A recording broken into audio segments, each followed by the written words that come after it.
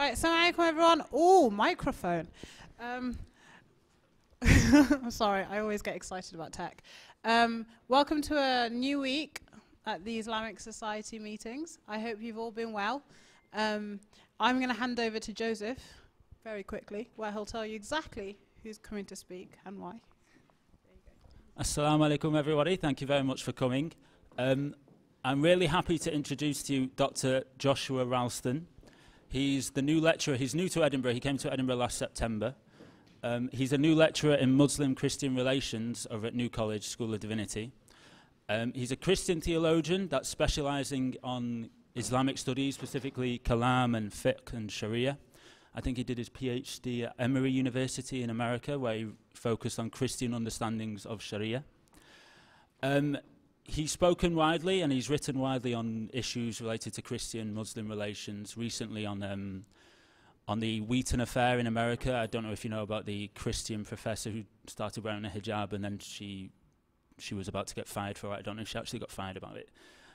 Dr. Ralston spoke on that, and also on Islamophobia and and Paris attacks and many other matters. So today he'll be talking about mutual misunderstandings between Christians and Muslims. I think he'll be talking for about 30 minutes and then we'll open it for a Q&A. So please get some questions ready. Can you welcome Joshua with me? Thank you.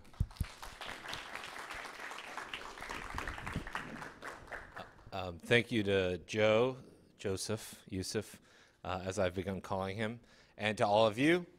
This is my first time being here and my first time really interacting with the British Muslims, which Joe tells me just because I think that I know the Muslim societies in the United States or in Palestine or Egypt where I used to live, that British Muslims have a lot to teach me. So I'm looking forward to interacting with you, and hopefully we can continue to interact in other ways. All I want to do today is sort of sketch really, really briefly some of the ways that Christians and Muslims, now we're talking about at least 4 billion people, we're talking about 1,400 years, have misunderstood one another on some key issues, both of theology and ethics. And that's just to really get us going, to start talking, and hopefully in the Q&A we can sort of unpack those a lot more deeply. I want to start the conversation in Egypt. I'm going to end it in Egypt as well, because these two experiences that I have really profoundly shaped how I understand Christian-Muslim relations and encounter. And there are two poles that I try to actually avoid in how I think about Christians and Muslims. It was a Wednesday night. I know it was Wednesday because it was Christian Ash Wednesday, which is a day that starts Christian preparation for the celebration of Easter. I was living in Cairo in 2011. If you know anything about what happened in Cairo in 2011, it was quite a tense time, but it was actually quite an exciting time because unlike maybe the situation right now, there was a lot of hope and optimism that the Egyptian situation would change and transform. But there was also sort of creeping fears of what was going to happen now that Mubarak was out of power. I had just finished lecturing in a class that I was teaching to a bunch of Protestant Arab Christians. There's about 500,000 of them, on Christian-Muslim relations. There was 9 Egyptians, 1 Syrian, and 2 Muslims from Al-Azhar. And I got in my cab trying to rush to church for our Ash Wednesday service. And we had to pass through this neighborhood called the Muqattam, where on the top is a large Christian neighborhood that's primarily poor, and on the bottom is a large Muslim neighborhood that's also primarily poor. My Arabic wasn't that great, and I was trying to figure out what was happening. There was a traffic jam, but this wasn't abnormal in Cairo. If anyone's ever been there, there's always traffic in Cairo. But then I started hearing helicopters, 3, 4, 5, 6 above us. And then I started hearing gunshots. And it turned out that I had been stuck in a traffic jam because a clash had developed between Christians and Muslims that we found out the next morning had left 9 Christians dead, including a church burned, and 6 Muslims. It was this clash that seems so indicative of how Christians and Muslims have thought to understand themselves so many times throughout history. This is a picture of the conquest of what is now Istanbul or Constantinople. And I'm sure on the top of your heads, you can think of tons of examples of Christians and Muslims clashing with one another. Can anyone name a few that just comes to mind in history? Crusades. both the Crusades in the Levant, but also the Reconquista in southern Spain, right, where Christian armies took back over southern Spain. Christian armies from the west went into what is now Israel and Palestine. Any other examples? What? Yeah. Anything else people want to speak? No? Right, so you think of the Crusades often. For some Christians, you think of the early conquests of places like Damascus and Jerusalem that were once Christian cities.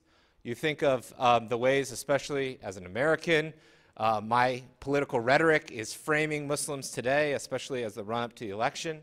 You think of sort of the passive critiques that some government here will say, you know, we're a Christian nation, at least in history. So this idea of confrontation seems to be really dominant in a lot of people's understanding of Christian-Muslim encounter. What was really interesting for me was that 5 days earlier, I had actually been in Tahrir Square for a celebration that brought together Coptic Christians and Muslims in Egypt to protest against rising sectarianism. There were Muslims from Al-Azhar, there were Salafists, there was the Brotherhood, there were Coptic Christians, which there's about 8 million Christians in Egypt. It's one of the largest is the largest Christian population in the Arab world. And they joined hands, I'm going to fast forward. They joined hands together in Tahrir Square to protest against rising sectarian violence. This is a picture that a good friend of mine took, right, where you have the quintessential sheikh with the beard, and you have the Coptic Christian. And they were actually joining hands together, chanting, "Muslims and Christians, we are of one hand," which was actually a riff off one of the protests at Tahrir earlier. And here you had Christians and Muslims holding hands, not saying that they were the same, not denying that there were differences, but also trying to work together to think about Christian-Muslim relations in a way that didn't fall victim to the sort of confrontations that so often dominate political discourse, academic discourse, and sometimes the discussions that we have in mosques or in churches. What was interesting is that there's a much longer history, a quieter one, of examples of historical times in which Christians and Muslims actually learned together from one another. Can anyone guess what this picture is? I'm going to make Professor Siddiqui answer because she probably is the only one in the room that knows. Can anyone guess what this might be?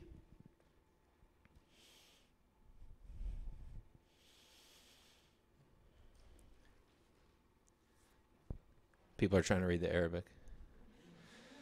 It's an image that's taken from the book called The Church in the Shadow of the Mosque, which tells the story of Christian-Muslim engagement during especially the Abbasid period, right? So the high medieval period of Islam, where Christians, Muslims, Jews got together actually in the court, and unlike what's going on in Mosul today, debated theology and philosophy. It wasn't one of total equality, but it was one of mutual learning. Similar things have happened at other times and places, maybe even here for you all at the University of Edinburgh. But I think this story of engagement between Christians and Muslims often gets lost in these broader misunderstandings. And especially in the current context of our day, where many Christians, I speak here of Western Christians, feel worried about the loss of power, right? Like Christians are used to being in power in Britain, Christians are used to being in power in the United States, and in the face of the loss of power, there's a tendency to blame the other. And as I'm sure some of you know, or some of you may have experienced, often this falls on Muslims, especially in the West. You have this sense in which Muslims need to apologize for every action that happens in Paris or in Baghdad or in Mosul, right? And you have this habit, especially amongst Western Christians, of often blaming Muslims and asking Muslims to speak for all acts of terror. Similarly, there are Arab Christians especially, but also Christians in Malaysia, in the Philippines, who feel similarly marginalized, that they're no longer able to use the word for God that they've traditionally used, or they're no longer, in the case of Mosul, allowed to worship publicly, even though they had been worshiping there before the rise of Islam, during the rule of Omar and other early caliphs. And one of the problems, I think, is that we, and this is really stereotypical, you could never get away with this in an academic paper, is that we have developed as really large communities, right? Big communities that are pretty self-sufficient, of not actually interacting with one another and continuing to tell stories about the other person that may not be the way that the other tradition would understand themselves. So Christians, I'll here speak as one, explain what Muslims believe or do in our own communities in a way that's not actually representative of the vast swath of Muslims. And similarly, I'm going to gesture, since I have examples of it, that a similar problem maybe exists in the Muslim community. Right? There's one of the 10 Commandments, which are in the Old Testament or the Hebrew Bible, talks about not bearing false witness against your neighbor. I think this is true not simply of not bearing false witness in a law court, but also in the ways that we talk about other traditions. So one way that we might move past this history of confrontation is at the very least learning to give an honest account of what the other community does, thinks, believes, prays, right? And begin to let the other community speak for themselves. Your own tradition has this, located centrally in the ways in which Muslims are implored in the Quran to also not bear false witness against Christians, but to actually debate with us and the people of the book, the Ahl al-Kitab, in the way that is best, right? To take what is best in the other tradition and to engage with them. As you can tell, I didn't actually translate the Arabic term as Muslim. If you know from Surah Al-Ankabut, if you know this ayah, it's actually a little unclear what the word means, right? Do you understand what I'm saying? Right? Because it's saying our God and your God is one, and we are all Muslimun, which is just the plural for Muslim. And in one way, you could say, well, we're all Muslims. But in another sense, that doesn't seem to be the right way to read this, because it's talking about how Christians and Muslims and Jews have disagreements. But despite those disagreements, we are all still Muslimun. We are all those who still submit to God's will. We can get into the tafsir later, but anyway. So that was sort of an overview. But what are some of the recurring misunderstandings that Christians and Muslims have of one another? And maybe these are not the ones you see, and I'd be happy to hear more from all of you. But I think there's a few that I found when I talk to churches that continually come up that they ask about Muslims. And similarly, at least in the American context, what many Muslims misunderstand about Christians. I think the first thing, and this one is pretty complicated, is whether or not Christians really believe in one God or not, right? Whether or not we Christians really follow through on Tawheed, or whether we actually compromise the unity of God by worshiping three gods. Christians, we are quite adamant that we don't. We can talk in the Q&A about why that's the case. But often, I find myself having to defend myself on this point. This here is something that I got at the venerable institution of Al-Azhar in Cairo, right? One of the most learned institutions in the history of Islam. I was there in 2007 visiting, and someone ran and gave me this tract. Do you know what tract means? Is this an American word? Right? It's a word for like religious things that people hand out to people to convince them that their religion is right. And in it is a whole host of statements about the wrong things that Christians believe, right? How Christians are wrong about Jesus, how Christians are wrong about the scriptures. And in it, there's the claim that Christians worship three gods, the Father, Son, and the Spirit. But as we can talk about in the Q&A, all Christians are quite adamant that they only worship the one God, the creator of all that is. Now, how we come to understand that is different than Muslims. So I'm not saying that we all agree, but I think one of the ways that the Muslim community could improve relations is to be more consistent in both following through what the Quran itself says, but also to begin to understand what Christians mean and don't mean when we say that we believe in the Father, Son, and the Spirit. I can talk about that in the Q&A. I'm not going to run through all of these, but one of the biggest things that I think Christians misunderstand about Muslims is the place of Muhammad.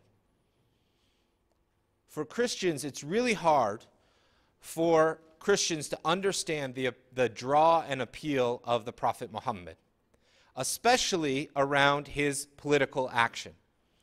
So, if you know, Christians believe, I know most Muslims don't, that when Jesus goes to Jerusalem, he's confronted by the powers and he's crucified. And for Christians, this is a saving act of God.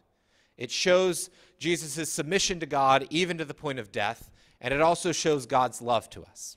So in the Christian sort of imagination, there's this real emphasis on sacrifice, on giving up oneself. When you have the option for political power, you turn it away.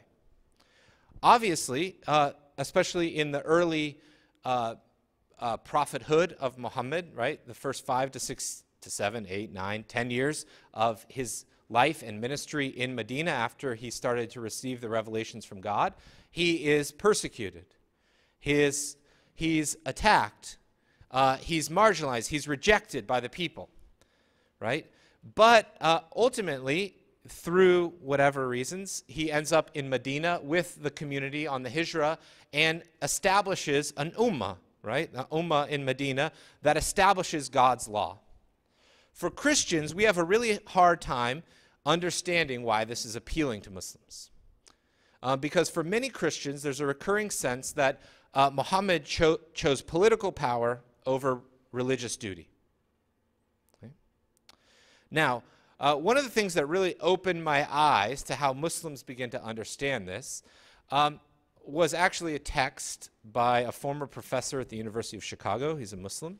And he talks about the sort of Christian romanticism about God. That Christians have all of these sort of high-floating ideals about love and about justice that we sort of expect to not really happen in the world. And what we misunderstand about Muhammad is that actually, by going to Medina, by beginning to establish in complicated ways a new community, Muhammad is actually trying to live God's justice and God's righteousness and God's commands in the real world, not in a sort of idealized world. And in a real world, that means dealing with people's disagreements, dealing with issues of marriage, dealing with issues of property, right? Christians tend to talk about law in very high-floating ethical ways. Do justice, love mercy, take care of the poor. One of the things that Muhammad's ministry, especially in Medina, shows, and the whole issue of Sharia, which is another thing Christians misunderstand, is that to talk about justice just idealistically doesn't really get us anywhere, right? It actually needs to be enacted in the real world we live in.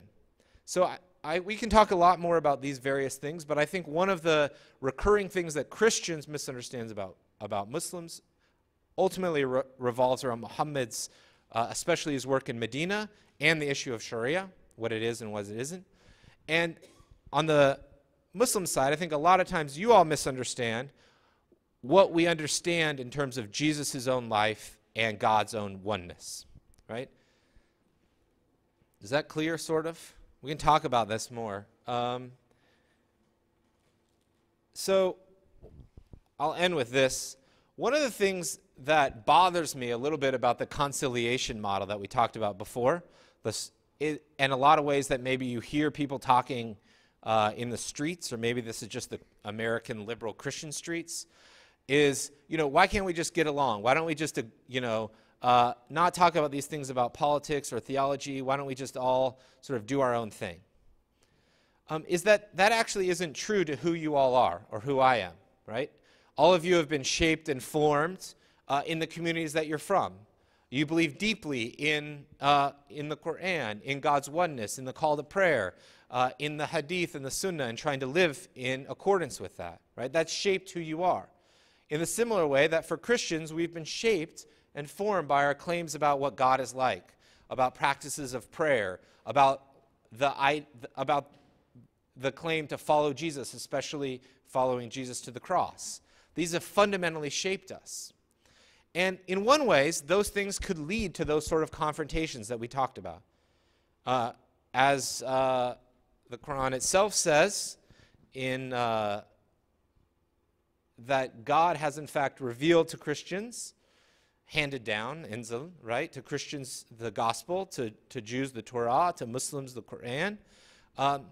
And in fact, it says that we will disagree and continue to disagree our whole lives. I'm thinking here of, I'm not going to be able to quote it. Yeah, you want to quote it in Arabic? Come on. Right. So I'll read it in English. God has revealed to you what God has revealed, and do not follow in the inclination of those. Okay, to each of you we have prescribed a law and a method. Had God willed, he could have made you one ummah, united in one deen, right, in one religion. But God intended to test you in all that was good, right?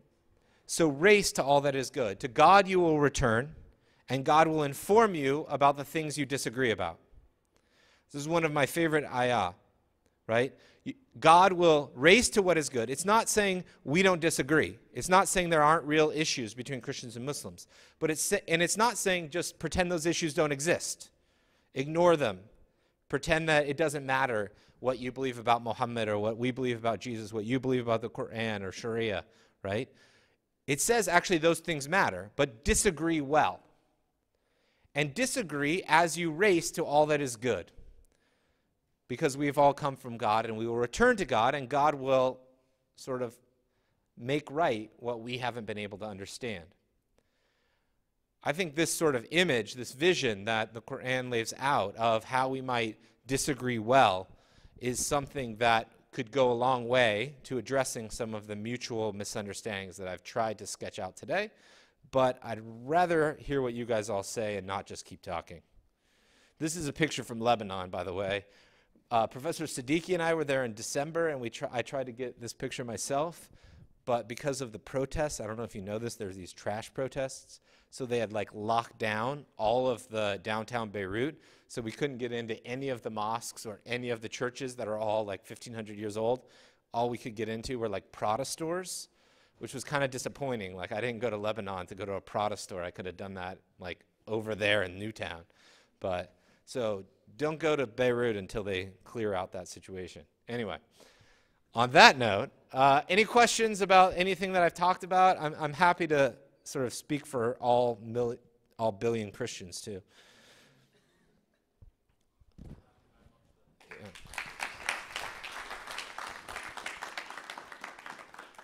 So I know that was really a wide sketch, but if there's anything you want me to unpack or any like question you've always wanted to ask a Christian, and it can be mean too. I'm fine with it. Hear what my kids say about me. Yeah.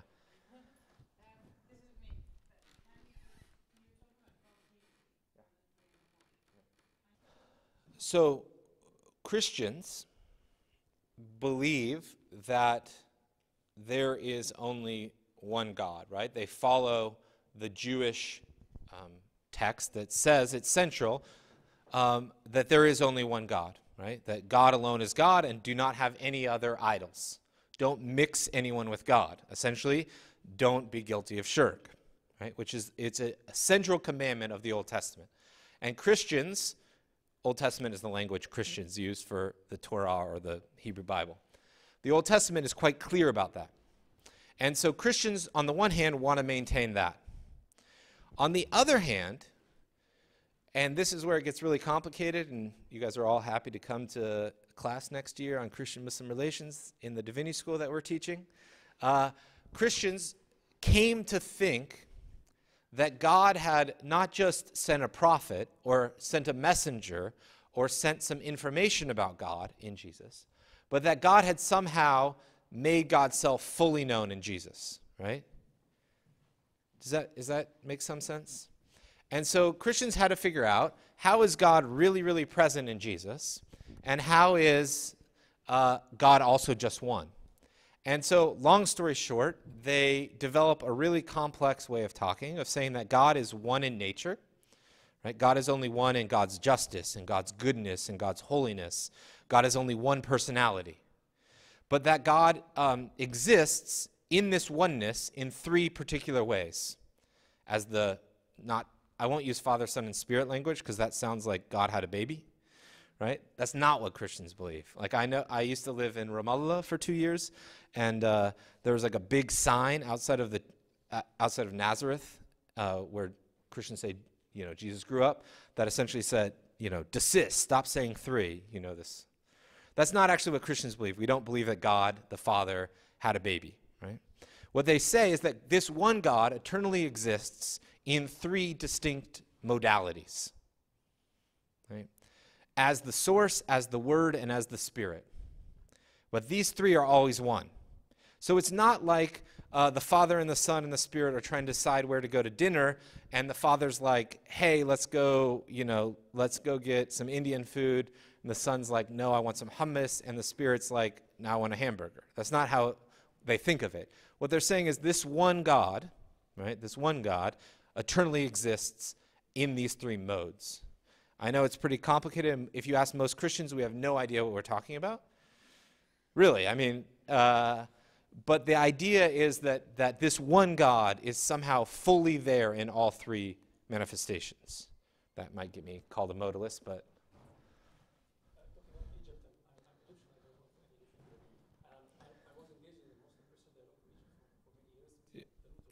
Yeah, there's no doubt that politics exacerbate these theological ideas, but the reality is that theology and politics never are these easily separated categories. So in Palestine, Christians and Muslims get along really pretty well, probably better than almost anywhere else. But one of the reasons they get along so well is that they have a shared political enemy, right? They both are against the Israeli occupation, right? But the politics of Lebanon, similar things happen where Christians, Muslims, Druze used to exist pretty well, but since 1975 have been at conflict. And I think one of the things that's really interesting about this is the ways in which some of the ways that Christians have talked about Muslims for a very long time in the West are getting sort of recalled by politicians or by bishops or by right-wing commentators, right? So if you actually look 500 years ago, when the Ottoman Empire was sort of making advances towards Austria, there was a lot of texts that bishops wrote, that Martin Luther wrote, about sort of an Ottoman invasion of Vienna, language of sort of the Muslims coming. And these same sort of tropes, these same sort of rhetoric are often used right now in terms of the migration crisis. Or some of the cartoons of Muhammad that were published in Denmark, or with Charlie Hebdo, a lot of these images of Muhammad as violent or Muhammad as too sexual are similar images that Christians have used in their own debates. Right? So I think what's interesting is that oftentimes the theology gets sort of employed to further exacerbate political tensions. And I know many, compared to like Christians in Palestine or Jordan, who are very clear, we're Arab. Most Coptic Christians want to distinguish, yeah, we speak Arabic, but we're not Arab in the same way you are. So that's a whole nother long story. How do Christians feel about the evolution of the Bible as original text? Well, there's a whole wide range, right? So Christians don't believe the same, most Christians don't believe the same thing about the Bible as Muslims believe about the Quran, right? We don't believe that God literally dictated it, right? God didn't tell Paul, Iqra, right? God didn't tell Moses, right? So Christians have, from the beginning, recognized that the Bible has sort of at least 1,000-year sort of history. Some but Christians still want to say that despite the fact that the personality of each author, the culture of each author is present in the Bible, that God nonetheless is the inspirer of the Bible. Right? So Christians, almost all of them, there's a few exceptions, are quite fine to say things like the letter that Paul wrote to Romans, or the gospel that Luke wrote. Right? That's a Muslim never says the Quran that Muhammad wrote. Right? That's not. I think that's another difference. I've talked about this in other places. The Bible and the Quran are actually not as similar in the ways that Christians and Muslims practice as Jesus and the Quran. Right? Jesus is the one that Christians say is the Word of God. Right? So does the Quran, kalamatu Allah. Right? It is the Word of God. It is the one that is eternally with God. It's the eternal. Jesus is, for Christians, the eternal speech of God. It's always present with God. But at one time and place, it becomes historical. Right? Similarly, for the traditional, at least Asharite position of most Sunni Muslims, the Quran is eternally with God, right? Eternally was in God. It's not created. But at one time and place, it becomes sort of an Arabic book. Does that make sense? So Christians actually don't believe the same things about the Bible as Muslims do about the Quran. We still say it's the Word of God, but we don't mean it in the same way that you all do. Does that help? And I think another thing, right? In the Quran, it constantly talks about Jesus, that God hands to Jesus the gospel, right? The gospel, the Injil, is given through Jesus. For Christians, this is not how we understand it. We understand Jesus himself as the gospel. Jesus doesn't come with a book. Jesus is the gospel. Does that, so there's some ways that, that gets us into theology, but that's what I do. Anything else? Other questions? Just simple questions. What do Christians think about this? Can you explain that?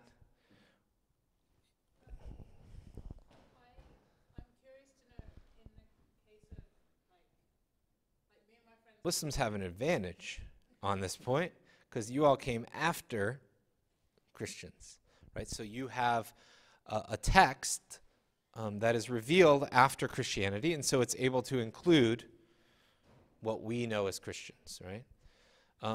Christians don't have any explicit mention of Muslims in our text. You can try to find a way to say that Ishmael is related to the Muslims. Some people have said that, but there's nothing about Muslims explicitly. And one of the other things is that one of the things that makes Christian, Muslim, and Jewish relations really hard is that it's actually that we share a lot of stuff.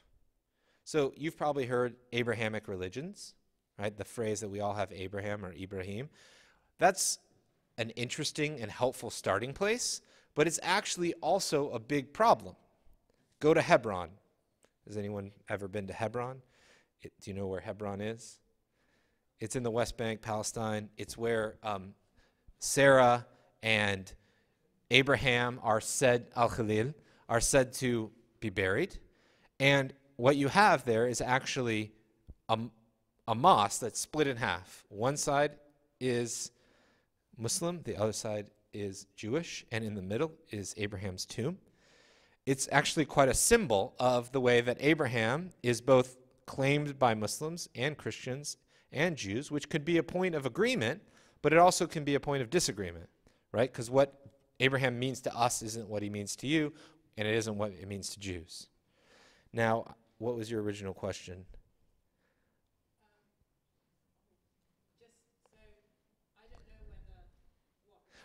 Okay, right. So Christians don't. So which is to say, while we have some shared overlapping stories, shared overlapping narratives, Musa, Ibrahim, Jesus, Joseph, Sarah and Hagar, we disagree about what those mean. But Christians, one of the problems is for Christians is that they're used to being the winners, the last ones, right? And so it's really hard for Christians to begin to understand Islam, because for Christians, just like for Muslims, God's final word is spoken in Jesus. You want to know what God says? For a Christian, you look at Jesus. Jesus is the Furqan. Is that right pronunciation? Yeah. Got me all nervous.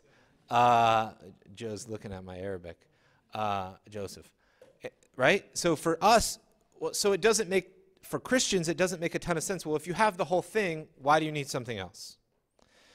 Similarly, for Muslims, right, if you have the whole thing, if you have God's final word, if you have God's final sort of check on everything, you don't need anything else. So the idea of other revelations, I won't name groups that you guys may think are problems, right?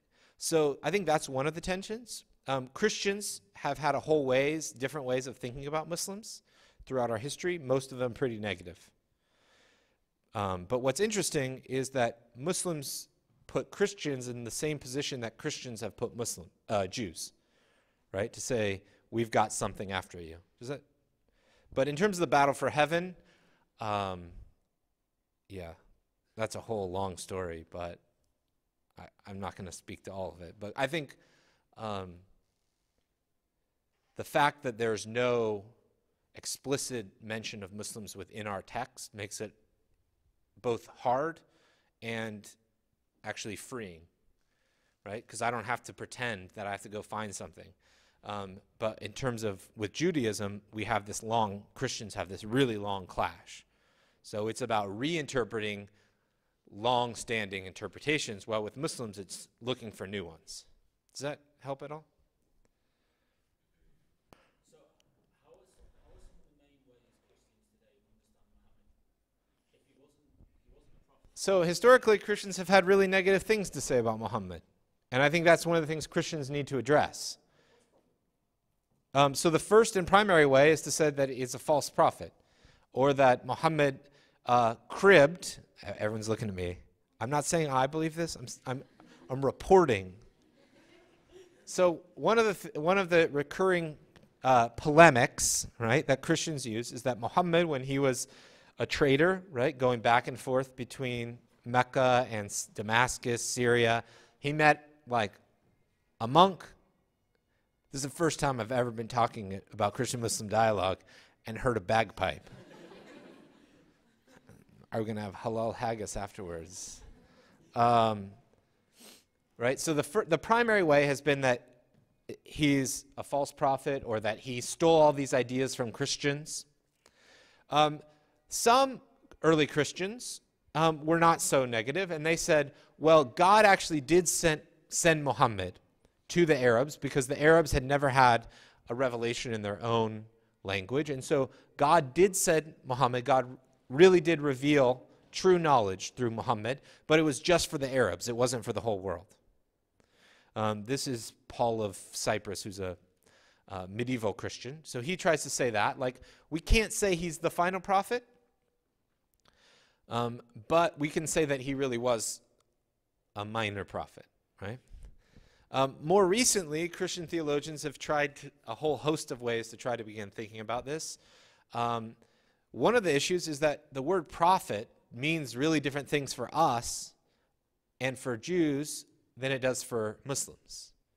And so in a Christian interpretation of the word prophet, someone who speaks God's word, someone who does justice for the sake of the oppressed, someone who calls people back to the oneness of God, right? Muhammad does all those things. Muhammad speaks the word of God. Muhammad calls people to worship of the one God. Muhammad does justice for the sake of the oppressed. On those terms, some Christians are saying, well, we can affirm Muhammad as a prophet, but even when we do, we don't mean it the same way that a Muslim would when they would say Muhammad Rasulullah, right? Because I think that Christians are fine saying the first part of the Shahada. It's the second part. Even if we would say it, we don't mean it in the same way that a Muslim does. Is that helpful? I mean, that's what you're throwing me to.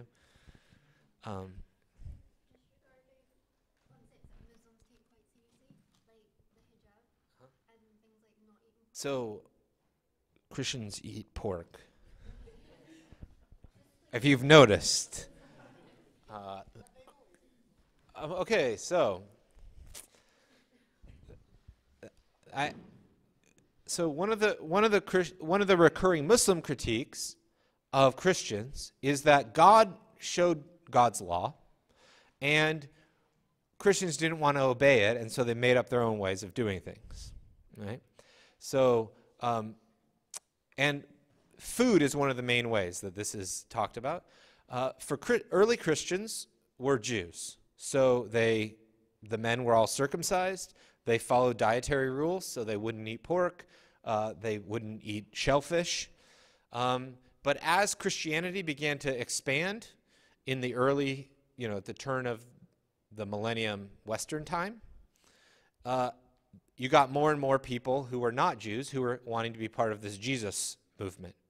And long story short, but the Bible itself, as we have it, we can talk about this later, tells a story that essentially says if the Jewish believers can still obey the laws, but the Gentile believers, those who are not, don't have to start following Jewish law. So that's how they came to believe this. There's a story of God sending a vision where there's a sort of a sheet coming down from heaven to Peter, and on it there are all the animals of the earth, and God says to Peter, well, what I made clean, don't make unclean. So essentially, you're able to eat whatever you want. Now, this is a big point of disagreement, but for Christians, dietary practices have not been a central part of our legal practice, which is confusing to both Jews and to Muslims. In terms of the hijab, in the Bible itself, does anyone know what it says when women are supposed to go pray?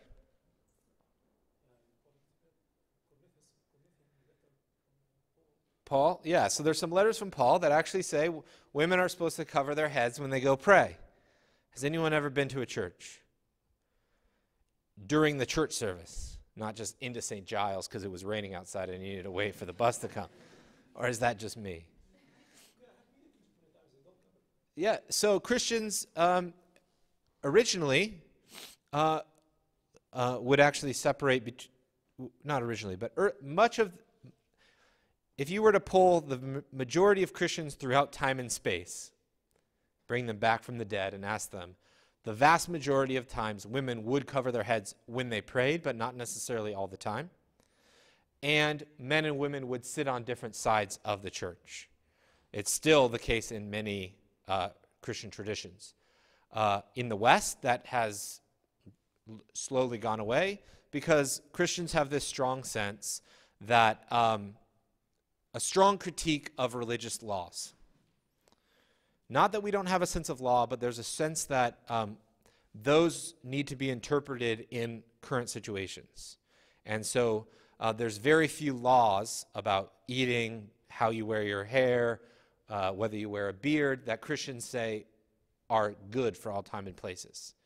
So we'll say, all things are lawful, but all things are not beneficial. That's a quote from Paul. And you need to figure out what to do in any time and place. So in terms of the hijab, it comes and goes. But again, this is something that Muslims find problematic because it makes it sound like God changed God's mind. Right? Like one day I wanted you to wear the hijab, and then I said, or I wanted you to not eat pork. That's an easier one. Right? Don't eat pork. That's quite clear. Jews and Muslims are quite clear on that. Christians say that we come from Judaism, but we also claim that it's okay to have, English and Scottish breakfasts. One final question, or I don't want to end on pork. Anybody? In the Quran, it says that the books of the people of the book say that there's going to be a prophet called So, in the book of John, what Christians call the Gospel of John, Jesus has a lengthy prayer in which he says, I'm going to go to the Father, to God, but I'm going to send someone who is more powerful than I. Right? So for Christians interpret this as the Holy Spirit, God's eternal presence with us in the Holy Spirit. Muslims saw this text and they said, no, what they're talking about is Muhammad. Right? From a Muslim's perspective, this seems like a really normal interpretation. For a Christian perspective, this seems, that's a totally American colloquialism, out of left field. Coming from nowhere. It doesn't make sense to us because we have our own traditions in which there's other stories in the Bible of the Spirit coming after Jesus leaves, of empowering people to do miracles, of empowering people to speak. But for Muslims, this text is often thought of as a sign of Muhammad coming. What's that? Yeah. And so a helper or someone who empowers. What's interesting is that if in the history of Christian-Muslim debates, especially in the Arab world between like the 8th and the 14th century, this kept coming up. Muslims would bring this up as a sign that, you know, there's a prophecy, and Christians would continually say, no, this is totally wrong. I think one of the challenges is that not only do we have different texts and different theologies, we also have different histories of reading, right?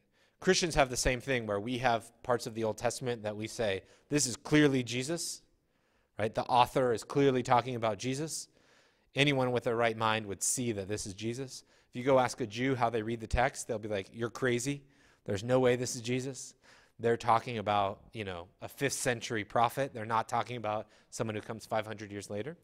But learning, I think one of the ways is not to give up on that, but to say, how do Christians interpret this text? Does it make sense or not? And then you try to explain, this is how we see it. It doesn't necessarily have to be an either or of you saying, my way is the only way to read it. Are we done? Khalas? We can do yoga now, I heard. Well, anyway, thank you all for inviting me. I have no idea whose idea it was. I think it was Joseph's. But I appreciate it, and I know it's a little all over the place, but we're trying to talk about 1,400 years of Christian-Muslim debates and diatribes, and I'm happy to chat afterwards or actually to chat at any time if you want to get away from George Square and go to the Divinity School, which has a much better building, especially with the construction out. So thank you all for having me.